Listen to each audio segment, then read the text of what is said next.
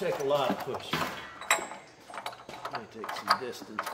We'll come a little over straight. Just a little over straight. Spring it. Well, not just springing it, but the heat is going to pull it back the other way a little anyway.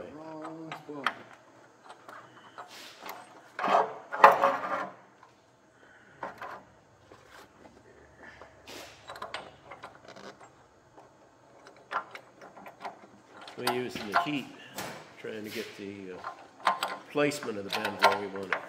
I don't want to bend our precision straight edge here either. I'm going to say that's good.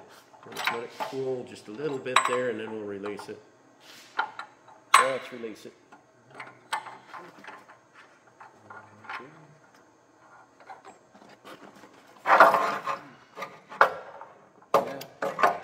Good thing we didn't set this thing up there. It's already cooked all the paint off of it with that little bit of stuff. We'll have to wait and see how it goes. Cools down a little bit. Oh yeah.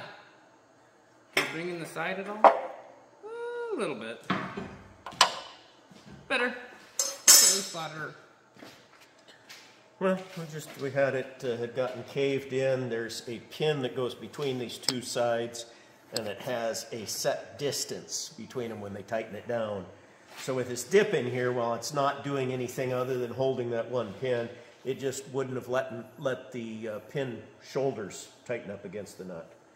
So we pulled it out before we welded the hole up. We're gonna drill and ream both sides to fit their part, and it will then be, once again, good as used. And most importantly, back in service.